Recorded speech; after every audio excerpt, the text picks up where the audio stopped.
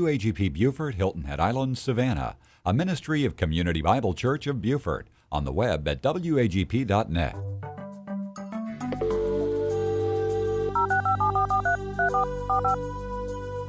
This is the Bible Line, a live radio call-in program with Dr. Carl Broggi. Dr. Broggi is the senior pastor of Community Bible Church of Beaufort, South Carolina. And for the next hour, he's available to answer your questions, providing biblical insight and wisdom for everyday Christian living. Our phone lines are open, and if you have a question, you may call 525-1859 locally, or outside the immediate area, call toll-free 877-924-7980. Now let's join Dr. Carl Broggi. Be diligent to present yourself approved to God as a workman who does not need to be ashamed, accurately handling the word of truth. I welcome you to the Bible Line this Tuesday before Thanksgiving. I know many people are traveling. Maybe you're on Interstate 95 and you've tuned into us for the first time here at 88.7 FM. For the next hour, we will be taking people's questions about the Bible. Sometimes there's a particular passage someone's struggling with, or maybe they're looking for counsel as it relates to their ministry in their local assembly or in their personal life or family. If we can be of help by God's grace, we'll do our best. How do you reach us? Well, several ways. You can use the toll-free 877 number, and it's just the call letters WAGP 980. Or you can call us on the 843 South Carolina Exchange, and that number is simply 525-1859. In addition, you can text us directly here into the studio not at that number, but you can add TBL for the Bible Line at wagp.net. It's really an email address. And again, when you call, you can go on the air live, or if you're more comfortable, you can just dictate your question. We're happy to receive it. We welcome all that are listening for the first time, either at 88.7 FM or through the internet. We broadcast around the world. I met some Canadian people again this past Sunday, and they're so grateful for our station. You know, there's no Christian radio in Canada, and WAGP serves a vital role, and we broadcast at wagp.net. Well, with that said, Walter, let's go ahead and we'll begin this morning. All right, Pastor Carl. Our first question comes from Peter out of Webster, Massachusetts. He would like to know, are there prophets today? And he says that his wife listens to two people who say that they have been to heaven. I do not believe that is possible. Am I right in believing this?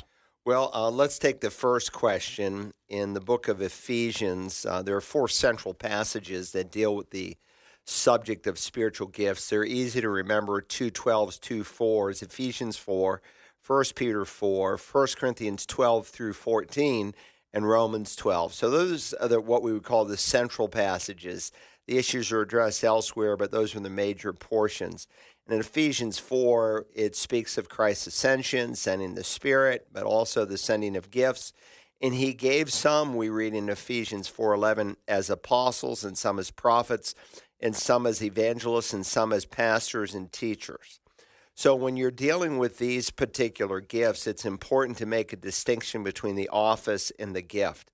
There's the office of apostleship. There are no apostles today, because to have seen the risen Christ is impossible, and that was one of the requirements 1 Corinthians 9 indicates. To be a true apostle, you had to have been personally selected by him. And in addition, if those two things were true, there would be certain signs and wonders, 2 Corinthians 12:12, that would accompany that confession that you were indeed a true apostle.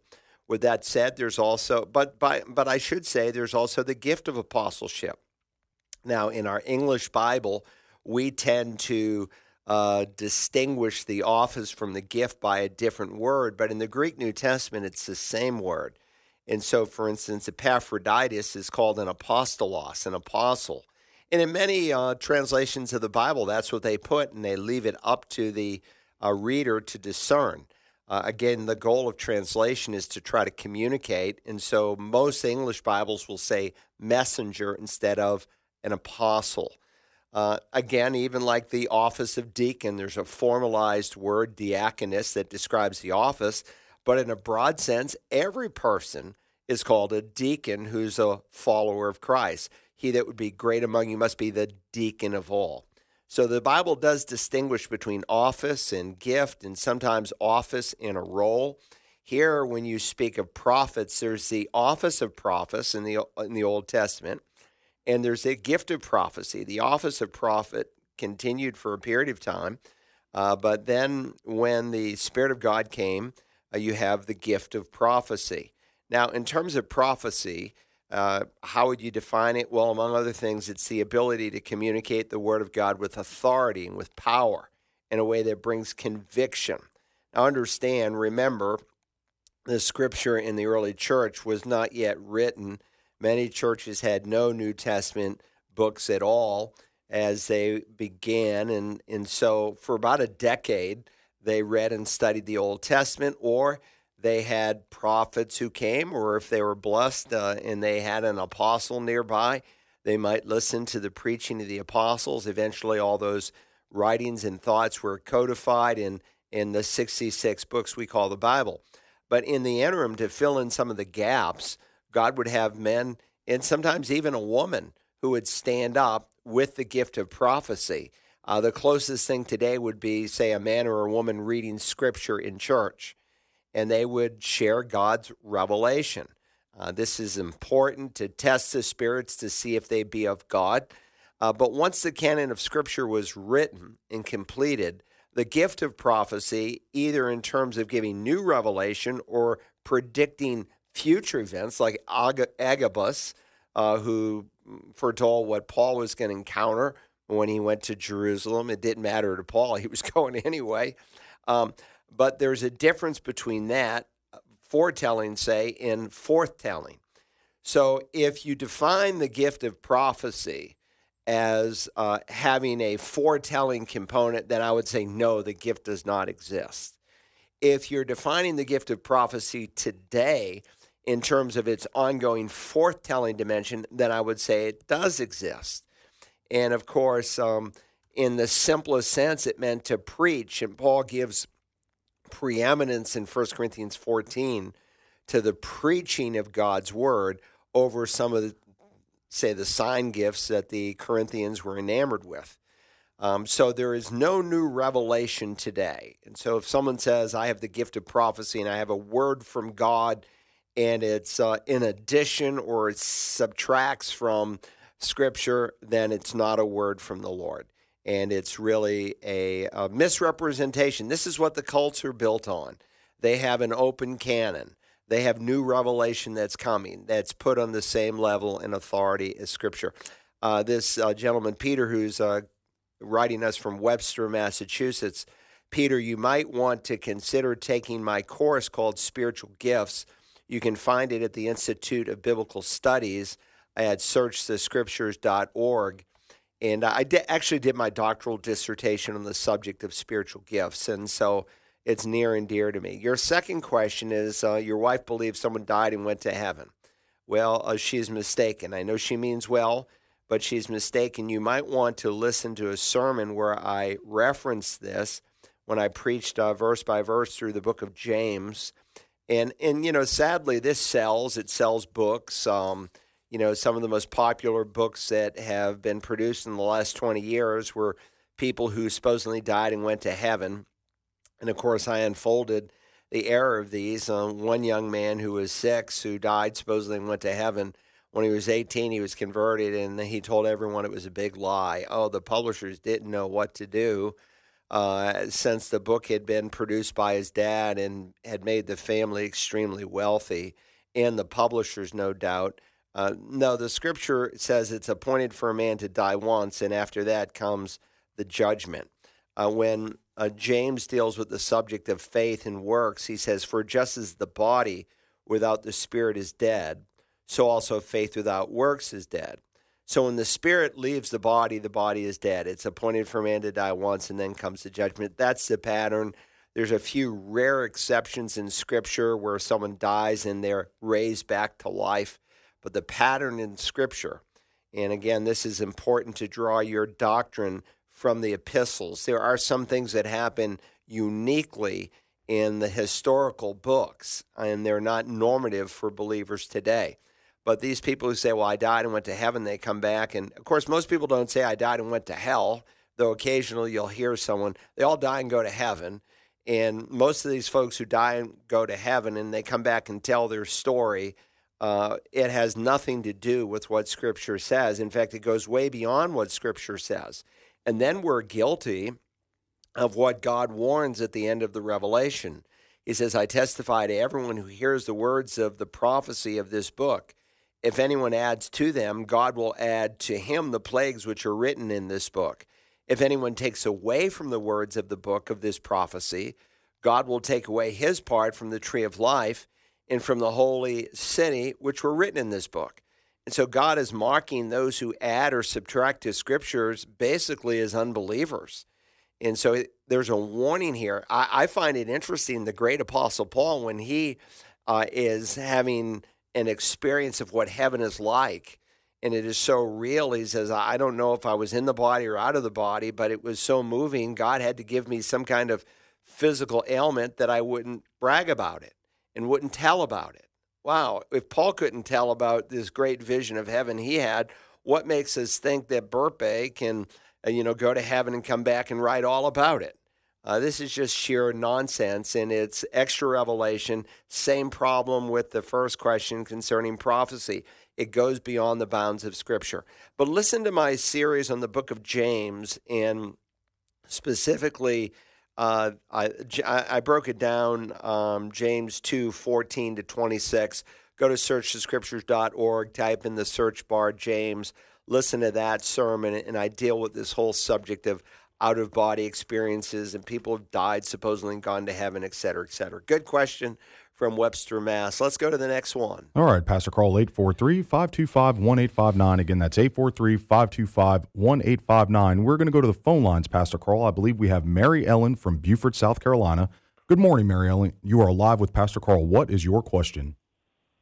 Good morning. What is the difference between righteous anger versus unrighteous anger? And does lingering anger go hand in hand with forgiveness and grace if it's righteous anger? I know there's consequences to sin, but doesn't true forgiveness and grace overcome anger toward the person who did the offense? Otherwise, bitterness toward the person who's apologized would turn into unrighteous anger and give a sense of control over the person who did the offense. And how would you move forward from this?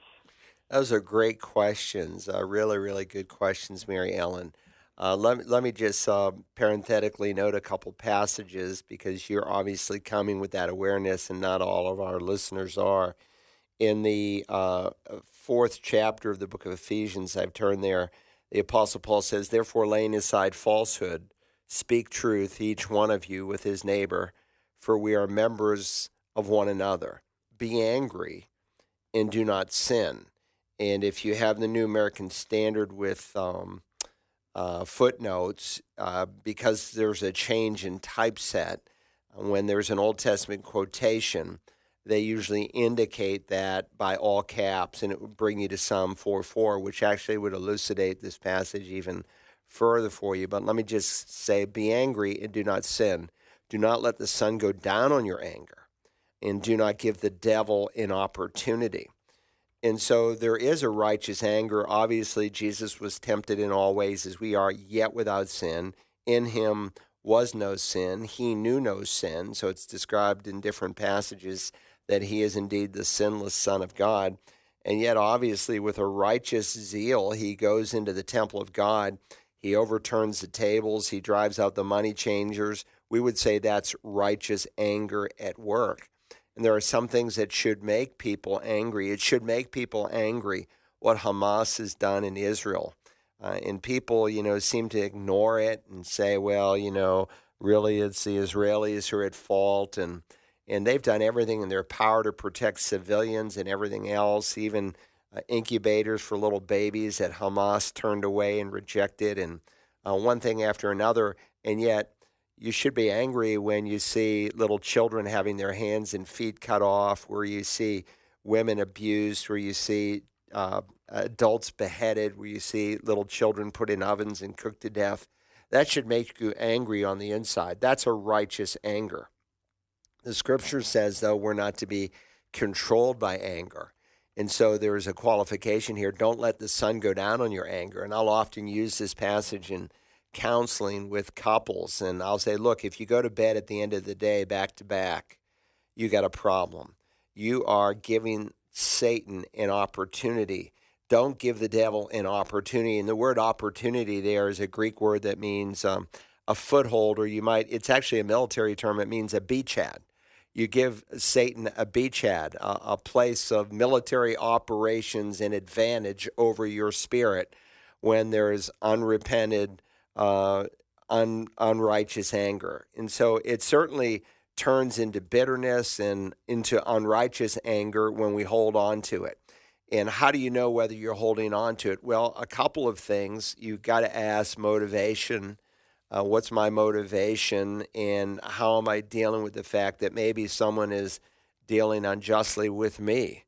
I think of, for instance, 1 Peter 2 and 3, where the Apostle Peter talks about submission to governments, to bosses, to mates. He speaks about submitting for the Lord's sake to every human institution, whether it's to a king or a governor, because they have been entrusted by God to punish evil and to praise good. Sadly, there are governments in the world that praise evil, like the one I just mentioned, Hamas, and they put down good. And it's a sad state when people reverse in the height of depravity, good and evil. Woe to you who calls good evil and evil good. But then he goes on and he reminds us that, we have a responsibility. Remember, when he writes this in 1 Peter 2, Nero is in charge. He didn't like Christians, didn't treat them well at all, but we're still to show honor to the office. I don't like our president, who is involved in protecting and propagating transgenderism and homosexuality and the murder of little children in the womb. I don't like that at all. It makes me very sad and at times angry. But I still have to respect his office. I don't make jokes about our president and his memory issues and things like that. I have to respect the office, and we're called to do that. Then he says, servants, be submissive to your masters with all respects. He says, not only to those who are good and gentle, but also to those who are unreasonable. For this finds favor with God, if for the sake of conscience towards God, a person bears up under sorrows when suffering unjustly. What credit is there? By the way, Jesus kind of highlights this same truth when he deals with those who treat us unjustly in the Sermon on the Mount, and he tells us to love even our enemies. But what credit is there if when you sin and are harshly treated, you endure it with patience? But if when you do what is right and suffer for it and patiently endure, this finds favor with God. So sometimes, unrighteous anger is seen in that we're unwilling to suffer when we are in the right. And God tells us to do that. He says anyone can respond in a positive way to someone who's good and gentle and kind. Not everyone can respond to a person who is unkind towards you. And then he says in the next verse, for you've been called for this purpose, since Christ also suffered for you, leaving you an example to follow in his steps. And if there was ever a person who suffered unjustly, it was Jesus, because you couldn't find anything wrong with him. He was absolutely perfect. And Peter highlights that he committed no sin, no deceit was ever found in his mouth. And yet while he was being insulted or reviled, he didn't revile in return, but he entrusted himself. In the same way, chapter 3, wives, be submissive to your husbands, so that if any of them are disobedient to the word, they may be won without a word by their behavior of their wives. So there's a place for a woman to suffer unjustly.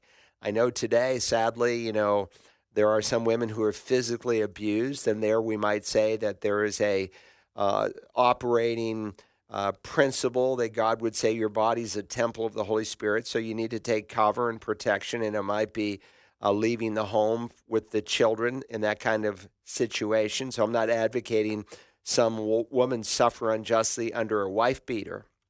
But look, there are mean mates. And the shoe can be on the other foot, as Peter will underscore. And sometimes there's a need just to suffer unjustly, to follow Christ's example. And he says, here's how you win that unbelieving mate or that person who's out of fellowship with the Lord. And then he'll say, to sum it all up, be harmonious, sympathetic, kind-hearted, humble in spirit, not returning evil for evil, but giving a blessing instead. And so how do we know we have unrighteous anger? Well, we're unwilling to suffer unjustly. We're not willing to follow Christ's example. We are returning insult for insult instead of returning with a blessing. Or the other parallel passage that I would point you to would be the 12th chapter of Romans, where again, in the latter half, after he deals with the subject of spiritual gifts, he deals with relations in the body of Christ. He says, bless those who persecute you. Wow. Rejoice with those who rejoice. Weep with those who weep. In verse 17, he'll say, never pay back evil for evil. That would be unrighteous anger, where you're taking revenge. Respect what is right. If possible, so far as depends on you, be at peace with all men. Sometimes it's not possible on the other side, but as much as it depends on you, be at peace. Never take your own revenge. That would be unrighteous anger, because vengeance is the Lord. If your enemy is hungry, feed him. If he's thirsty, give him a drink. What you might want to do is go to my series on Romans, because I deal with this subject of unrighteous anger in great detail. Go to searchthescriptures.org. If you don't have the phone app, download it at the App Store so you can listen when you're out in the car or it's just convenient for you, and type in the search bar Romans, and you want to listen to the message on the second half of Romans that covers verses 17 through 21, where I give an hour-long answer to your question, but I wanted to address it at least on some level today. Great question. Let's go to the next. All right, 843-525-1859. Again, that is 843-525-1859 if you have a question for Pastor Carl this morning. Our next question comes in as a live dictation, Pastor Carl, from Mitch out of Beaufort, South Carolina. He writes, a couple of weeks ago during a sermon, Pastor Carl referenced the word Farmakia as it relates to street drugs versus legal drugs that a doctor would prescribe. Could Pastor Carl please explain where in the Bible that this is mentioned? Okay, so it's found in the book of Galatians, among other places. Let me just turn there. The exhortation in the context of the paragraph is, but I say, walk by the Spirit, that you might not carry out the desire of the flesh. The term flesh, sarx, in the Greek New Testament can refer to the skin that covers your skeleton. It can refer to a worldly point of view. Paul says we don't regard men after the flesh from the way the world would see them. He said, I even regarded Christ once in that fashion, 2 Corinthians 5, but no longer. Or most often the word sarx or flesh refers to the sin nature within. And so some English Bibles will interpret it with two words. Instead of saying flesh, they'll render it sinful nature. If you're trying to do a word-for-word correspondence, they'll just go with flesh, and they'll be consistent all the way through, and they leave it up to the reader to do the interpretation. So when they say sinful nature, it's a little more interpretive, but it's correct at least in that sense. The problem is when you have a translation that does some interpretive work for you, sometimes you miss the thought process that God wants us to work through, or sometimes, again, the interpretation, maybe especially in paraphrase versions like The Message, is just wrong. Eugene Peterson, his translation, The Message, is a total disaster. For the flesh, the sin nature, that is, sets its desire against the spirit, and the spirit against the flesh. These are in opposition to one another, so that you may not do the things that you please. So he's describing a experience that only someone who's been regenerated from above knows, and that there's a tension that we know that goes far beyond a man's conscience, and that we've been regenerated and dwelt by the Holy Spirit, so that the Christian who is living in sin, after a season, he's miserable, and he feels that tension. The deeds of the flesh, here's what the sin nature produces, which are immorality, impurity, sensuality, idolatry, sorcery. There's the word sorcery. It's the word Farmakia, and we get our English word pharmacy from it. Now, drugs are not medicine, we might say, are not forbidden by Scripture. Paul will say to Timothy, take a little wine for your frequent ailments. He was obviously having some kind of gastrointestinal problem. He was drinking water only, which could be a problem in the first century. So what did you do? He wasn't advocating the use of strong drink. he was advocating what the Mishnah, what the Talmud, what the Didash will expound on in terms of the cultural understanding as you mix your wine with water. He's not talking about distilled alcohol that comes nearly 1,000 years after the Bible has been written. And so Timothy needed some wine added to his water. Why? Because there's an ingredient. It's not the alcohol, but there's an ingredient in wine, in alcohol in general, that kills the bacteria and makes it safe to drink. And so missionaries 100 years ago carrying that skin, that wine skin around their neck, and they would squirt wine into water to make it safe to drink so they wouldn't get sick. So I'm saying there's a place for medicine. In fact, Solomon in Proverbs 31, he mentions strong drink, which would be naturally fermented wine. And he says it's allowable to give to a dying, despairing man. Just like today, we're not giving someone practicing sorcery, so to speak, when we give someone morphine as an act of mercy because they're on their deathbed. We're doing that as an act of kindness. And so there's an allowance for that in Scripture. Where it crosses the line is when it becomes recreational. So someone smokes pot, and let me just say, the marijuana of today, I'm told by experts in the federal government that deals with drug and alcohol issues, is 20 times stronger than the pot that was smoked in the 70s and 80s. And sadly, some of this pot is being laced with other drugs, which has been fatal. We saw all those young men in Florida a year or so ago who thought they were just smoking their quote-unquote weed, and it had fentanyl in it, and I think 5 of them, if I remember, died. But Farmakia, the use of illicit drugs for what we might call recreational use, opens yourself up to a level of evil. People have mind-altering experiences. Why? Because they're opening themselves up to the demonic realm. Now, look, I've not had to deal with demon-possessed people except twice in my whole life in ministry, but you go to other nations of the world, and it's a commonplace. In one of the entry levels for the demonic realm, for sorcery, is the illicit use of drugs. And so the connection is clear in the Greek New Testament, Farmakia, sorcery. And actually, if you look at even some of these heavy metal rock bands, you can read their own testimonies, some who even claim to serve and worship Satan, and you read their historical history, you discover that they started with drugs. And that's the warning here. So good question. Let's go to the next. All right, Pastor Carl, 843-525-1859. Again, that is 843-525-1859. We're going to go back to the phone lines. I believe we have Bob from Okatie, South Carolina. Good morning, Bob. You are live with Pastor Carl. What is your question? Good morning. My question is on Mathew 24:40 and 41. Yes. There seems to be a lot of confusion in some of the supplements I get about the Bible. And it says 2 men will be in the field, one will be taken, the other left. 2 women will be grinding at the mill, one taken and the other left. I think a lot of folks believe this is talking about the rapture, and I think it's about the second coming. I use the Bible Believer's Commentary, and it suggests the second coming. I would like to know what my expert, Dr. Pastor Brogy, has to say. All right. Well, let me respond. I think you're absolutely correct.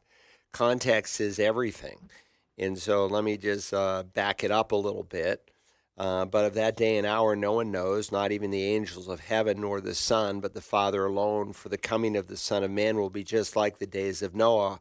For as in those days before the flood, they were eating and drinking, marrying and giving in marriage until the day that Noah entered the ark. And they did not understand until the flood came and took them all away. So shall the coming of the Son of Man be. Now, interestingly, in the parallel passage in Luke, he again goes on to some detail that we don't get in Matthew. It's the same sermon on that day. One who is on the housetop and whose goods are in the house must not go down and take them out.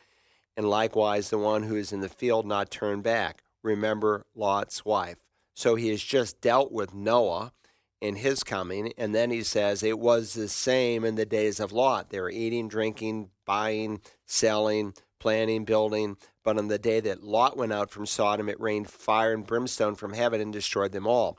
So contextually, he's illustrating this truth of one being taken and one being left with Lot and Noah. Who was left after the great flood? Noah and 7 other family members, 8 persons in all, and they walked into a brand new world. Who will be left after the second coming? Only believers. Only believers will be left. The rest will be swept away and carried away in judgment. And so the rapture is actually not in Matthew 24. This is the Olivet Discourse that is dealing with the time of the Great Tribulation. You know, again, I like to be technical, and sometimes people say, well, we're witnessing the birth pangs. We're really not. Now, we're witnessing a pregnancy, but we're not witnessing the birth pangs. The birth pangs don't actually begin until the time of the 70th week of Daniel. And so Daniel gives his 70-week prophecy. By the way, all 70 weeks deal with the nation of Israel.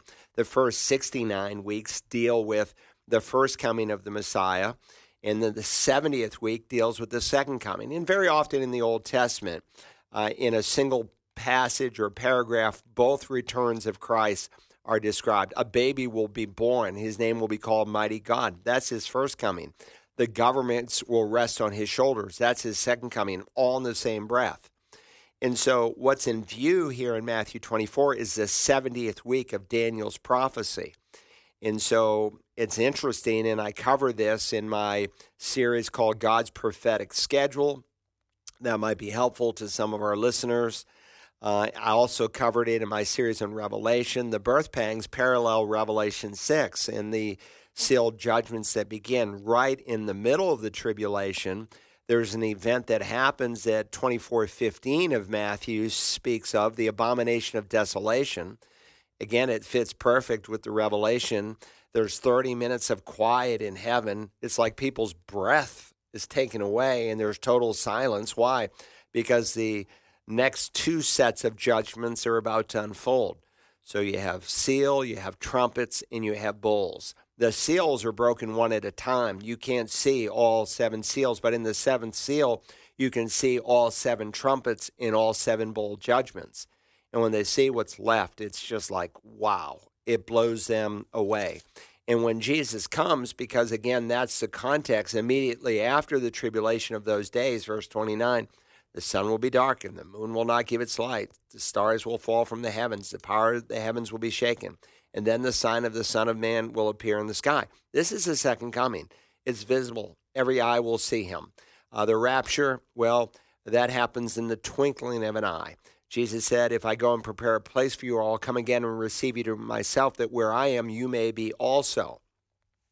But there was a popular eschatological writer by the name of Hal Lindsey. Hal went to the same seminary I went to, embarrassingly, studied under the same teachers that I studied under. He was there before I was. He's older. He's 90-something, so he's got quite a number of years on me. But he created some turmoil. He used to be a good illustration of some of our homiletic professors of what not to do with the text. So he popularized the meaning in a book that sold, I think it was one of the best-selling books in all of history. I don't know if that has been surpassed for a long time. Of course, the Bible is the best-selling book. Pilgrim's Progress, I think, was next for generations. But I think it was the late, great Planet Earth that was the first book to surpass Pilgrim's Progress. And he propagated this error that this is in reference to the rapture. It has nothing to do with the rapture. 2 men are in the field. One will be taken. Taken where? They were taken away in judgment. Again, listen to my series, God's Prophetic Schedule. I cover this. I have a whole message on this that I think would be helpful to people. The other will be left. Left for what? Left to enter into the millennial reign of Messiah. Left to enter into a brand new world, just like Noah was left. And he went into a brand new world. Even so, those who are left at the second coming, tribulation saints, the rest are carried away in judgment. They will enter into a rejuvenated world where the lion will lay down with the wolf and the lamb, and the baby will play next to the cobra's nest. And And there's a whole purpose for the millennial reign of Messiah in and of itself. There's a reason he doesn't just have one big comeback event, separate the lost from the saved. There's a whole series of events in the second coming program. So anyway, context is everything. It is everything. And there's an abuse of context when someone makes this represent the rapture, because the rapture is not even in view here. Good question. Let's go to the next one. All right, 843-525-1859. Again, that is 843-525-1859 if you have a question on the Bible line this morning. Our next question comes in as a live dictation from Kelly out of Rincon, Georgia. She writes, when Lazarus and others were brought back to life after they were dead, where did they go? Well, good question. We don't know. We don't know. There's 8 people in total. Lazarus, no doubt the most famous because he was dead for 4 days. Jesus raises 3 people himself from the dead. The Apostle Peter raises some from the dead. The Apostle Paul raises someone from the dead. So there's 5 in the New Testament. Elijah the prophet raises someone from the dead. Elisha the prophet raises someone from the dead. And one fellow who is newly dead, he's being buried and he falls on Elijah's grave and he springs back to life. So his death experience was somewhat short. What did God do with those people? Well, they certainly didn't go to heaven because heaven was not yet opened, not as we would describe it today as the Father's house. They went, if they did go somewhere, to Old Testament paradise. Sheol, Hades is the Greek word for Sheol, and there are 2 compartments to Hades. There's righteous Hades or righteous Sheol. It's also described as Paradisius or paradise or Abraham's bosom. And then there's unrighteous Sheol. At the resurrection, at the ascension, Jesus emptied out righteous Sheol, and everyone in righteous Sheol went to heaven. And that, by the way, still carries the name paradise. And so Paul, post-ascension, can describe himself as having an experience with paradise, so to speak. And lay that aside. This is why it's good, again, to make sure that when you look at unique examples, especially during the transitory time, say, of the Acts of the Apostles, that you ultimately, not that you can't learn doctrine from the Acts, but you want to make sure that you're interpreting historical books in light of the epistles. For instance, in Acts 8, you have an example where after someone is actually saved and has received Jesus as Lord, they receive the Holy Spirit. Now, sadly, Roman Catholics use this for the experience of confirmation where the bishop supposedly imparts the Spirit to you. Pentecostals use it as a second work of grace. But again, that's a transitory example, and it's a unique example even within the Acts of the Apostles. There was a reason why, after they had been believed that the Samaritans were given the Spirit. But when you come to the epistles, it's clear, say in Ephesians 1, you also have, having listened to the gospel, the message of salvation, having believed, you were sealed with the Holy Spirit of promise. So now the pattern is the moment you believe, you receive the Holy Spirit. So we draw our doctrine first and foremost from the epistles. That's kind of the final answer. With that said, these 8 individuals were not told where they went. They could have, I suppose, went to righteous Sheol because they were, again, all believers without exception.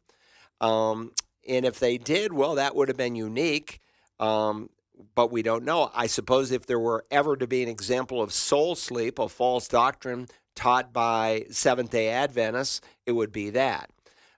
Did the Spirit, go to Sheol or, again, this is a unique example. For me to definitively say one way or the other would be eisegesis, that I'm reading into the text something that's not explicitly said.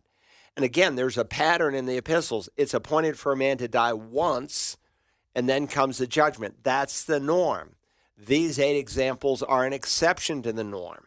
And so some might even say that their spirit never even departed the body, so to speak. And in that sense, they were not dead in the traditional sense of today, where the Spirit. So people are all over the map on this particular issue.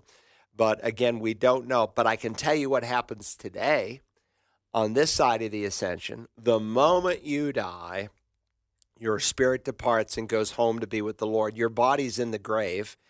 As I argued a couple of weeks ago with someone who called in, I say argue, they asked me a question. I defended the point that it appears in Scripture we're given a temporary body in heaven. And so there are people who are tribulation saints who are awaiting their resurrection. That happens at the end of the tribulation with Old Testament saints, according to Revelation 21-4. And yet they're wearing white robes. It's got to be hanging on something, but it's not the final resurrection body. Moses and Elijah were meeting with the Lord Jesus on the Mount of Transfiguration. They certainly didn't go to heaven in their earthly bodies because flesh and blood cannot inherit the kingdom of God. This mortality must put on immortality. So if you're thinking, well, Elijah was transported into heaven, or he was transported up into the sky, probably then immediately went into righteous Sheol or paradise. But nonetheless, they are on the Mount of Transfiguration. They're in some kind of a body, but we know their resurrection hasn't happened yet. Why? Because Daniel 12, the first opening verses of that chapter, tells us that the resurrection of Old Testament saints happens at the second coming. Church saints are raised next at the end of the 7+ year period. Old Testament saints and tribulation saints are raised. So it's a good question. It's a fair question. You know, how many angels are in the head of a pin? They would ask in the Middle Ages. And, it's one of those interesting questions. And it's good because it causes us to think. But I'm not going to go beyond the bounds of Scripture. Good question. Let's go to the next. All right, Pastor Carl. Our next question comes from Amelia out of Beaufort, South Carolina. She writes, I would love to hear your thoughts on Christians celebrating Halloween. I personally grew up not associating with it at all, and now as a young adult, I feel very convicted that if I have children, they shouldn't participate in it either, since it stems from satanic rituals and traditions at the root of the holiday. I'd appreciate anything you have to say about this. Thank you. Well, it's interesting because when you look at this hallowed evening, Halloween, the next day was November the 1st, which is a day in which Roman Catholic people pray for dead folks. When I was a child, that you went to Mass on November the 1st, and you prayed for your dead relatives that were in purgatory. And sometimes they would even offer special masses for a small sum of money, of course, and that name would be put on the altar, and the priest would pray over those particular names with great passion and fervor. With that said, Halloween has, degenerated probably further than when I was a child. If you ask me if I'm in favor of dressing up like the devil and all the evil expressions of Halloween, absolutely not. No way under heaven. If you're asking me if I'm against, say, harvest festivals and kids dressing up as biblical characters, I have no problem with that. If you're asking me, do I believe someone who goes in the door and rings a doorbell, some of my grandchildren dressed up as biblical characters and they're given a piece of candy that they're receiving an offering from the devil, that's just sheer stupid superstition and somewhat stupidity. But I don't think we should for a moment participate in evil. I do think it could be a good opportunity for Christians when children come to your door to not only give them a nice piece of candy, but a gospel tract. A lot of our families this past year, when children came to their door, they gave them a piece of candy, and then they invited them to the Harvest Festival, which was the next week. You say, oh, you hold the Harvest Festival the week after Halloween. Well, actually, we used to hold it the weekend before. Sometimes it would fall on Halloween, sometimes it wouldn't. What changed it was daylight savings, in that they moved it again into from the October-March stance into the November-April stance, which is a good thing for us as pastors, because you never have Easter fall on a fall forward Sunday again. Lay that aside. We see it as an opportunity. Look, people can say, worshiping on Christmas Day or having a Christmas Eve service is a pagan holiday that we're celebrating. I see it as an evangelistic opportunity. So this is an issue of personal conscience. And so what I would say to you is that if in your conscience you feel like your children shouldn't participate in any way, shape, or form, then you have to do that. But you want to be careful here because sometimes kids are brought up in homes where maybe there are some standards that go beyond the bounds of Scripture where you actually have some freedom. And so it might actually be a good teaching tool to say to your children, kids, we don't participate in the evil side of Halloween. But, if you want to go out and have fun and we're going to be with you and protect you and dress up as a biblical character, that would be great. And when someone asks, well, who are you? You can say, well, I'm Nicodemus in the Bible. And someone might say, who is Nicodemus? Well, he's the man that Jesus said you must be born again to go to heaven. So here's a tract. I'll take your candy. Read this if you get a chance.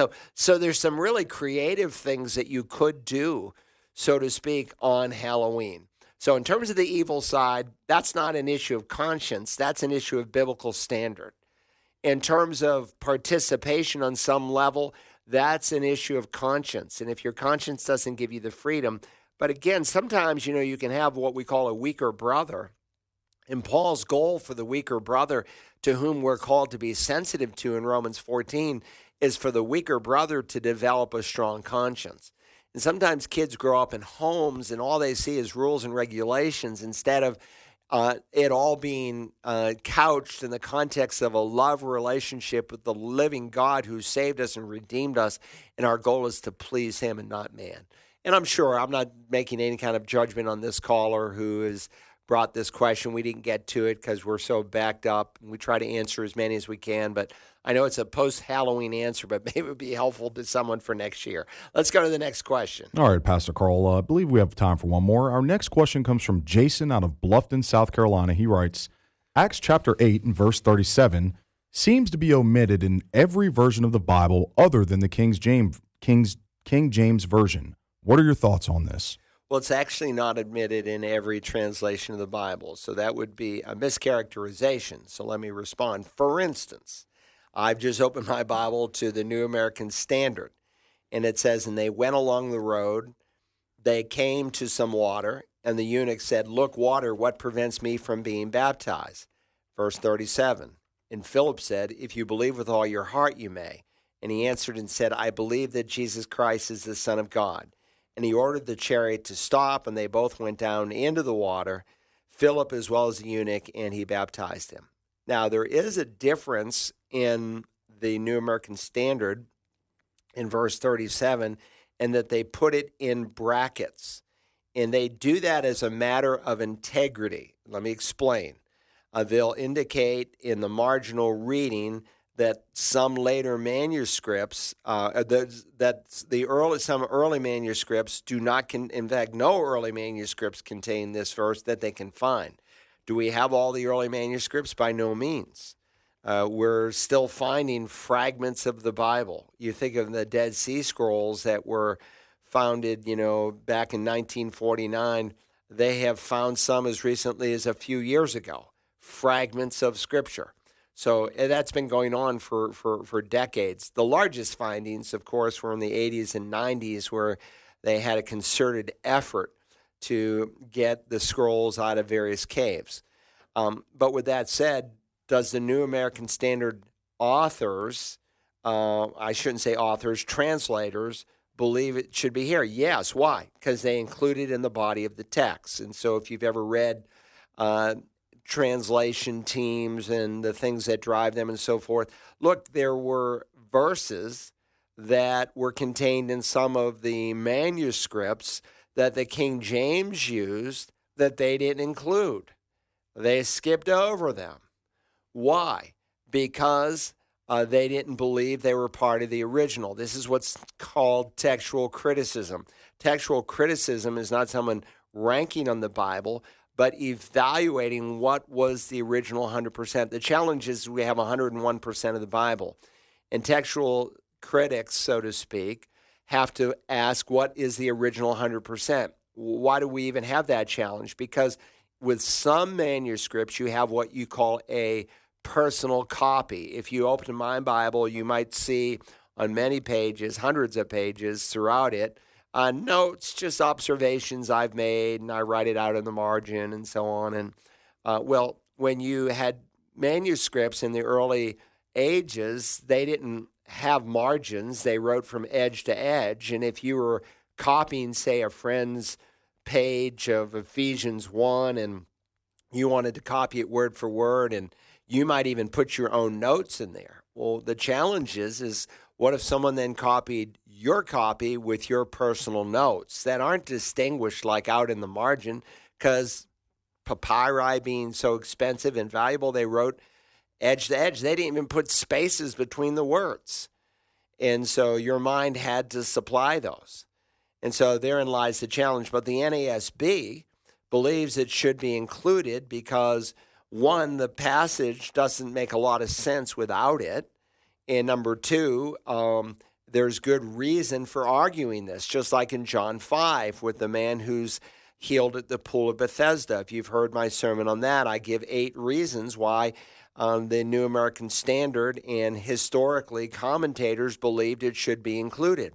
And one of the things that's helpful sometimes beyond manuscripts, and this can help drive a decision sometimes, is you have what's called the church fathers. You have the early church fathers and the later church fathers.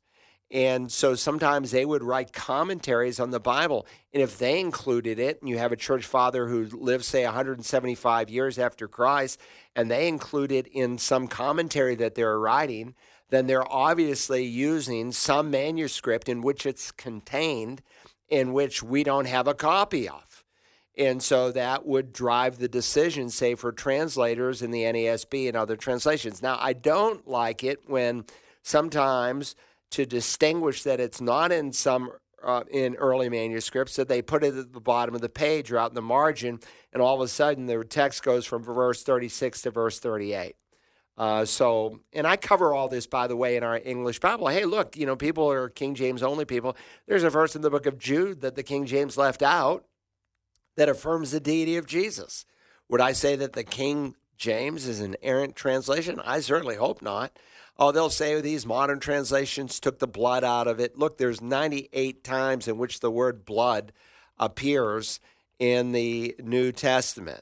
There's only one verse, one difference in terms of the newer translation versus the other. So to say, they took all the verses out that deal with the blood out of the Bible, that's just a mischaracterization. That's what we would call a straw man. It is much wiser to build what I call an Iron Man and to knock that down.